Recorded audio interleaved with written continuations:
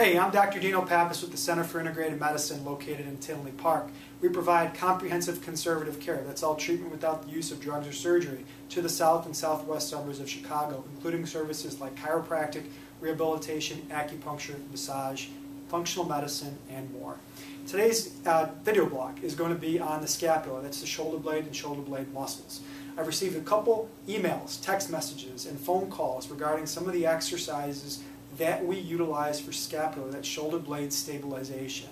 So this video blog is an attempt to kind of answer those questions and help you work through some of the solutions that have worked best for us and for our patients as well.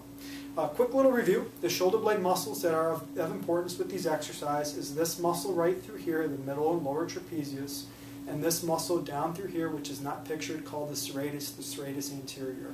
These muscles are responsible for stability. Number one, stability of the shoulder blade. That's getting the shoulder blade flush up against the rib cage. When you have that stability, the shoulder blade and the neck functions with greater capacity, the ability to lift more, the ability to hold your arm overhead more, and basically just a little more efficiency of movement and control over motion is important.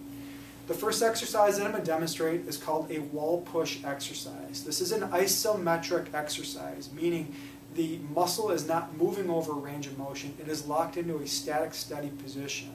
We're going to do this at 0 degrees, that's facing forward, at 45 degrees, just a little bit of an angle into the scapular plane, and at 90 degrees. The reason why is the multiple angles of movement or control over movement are essential for the shoulder joint and for the scapula. I'm going to demonstrate. We're going to get a forward view and we're going to get a side view with some of these. We're talking about the scapula. We're talking about 90 degrees, loading this in the lateral plane right through here. First thing that we're going to do is we're going to get the head and neck. We're going to retract it just to neutral. Again, bring this back just to neutral so the head is over the torso. Then I want you to picture a string pulling the head vertical to the ceiling so these muscles in the shoulder and shoulder blade relax.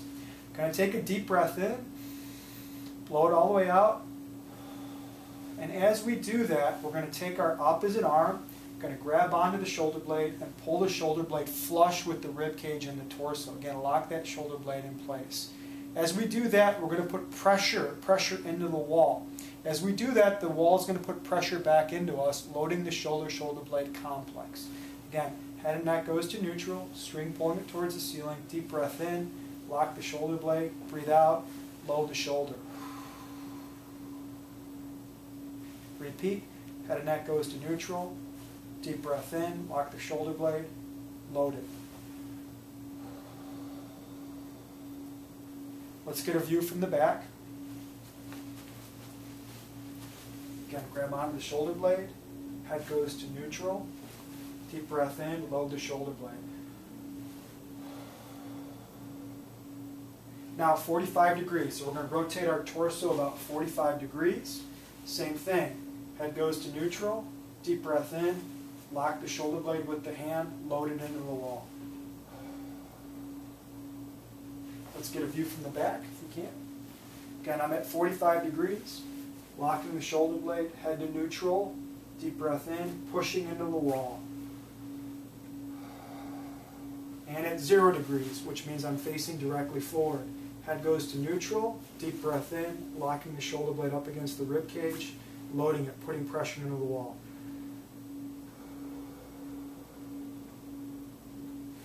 How many repetitions should you perform? I usually recommend 10 to 15 repetitions doing correct form at 0 degrees, 45 degrees, and approximately about 90 degrees. And what you'll find is the muscles start to fatigue as you get towards the end repetitions, especially towards that 12th, 13th, 14th, 15th repetition, somewhere in that ballpark. The Center for Integrated Medicine, this is one of the exercises we use for shoulder blade stability. We believe in the philosophy of why put off feeling good.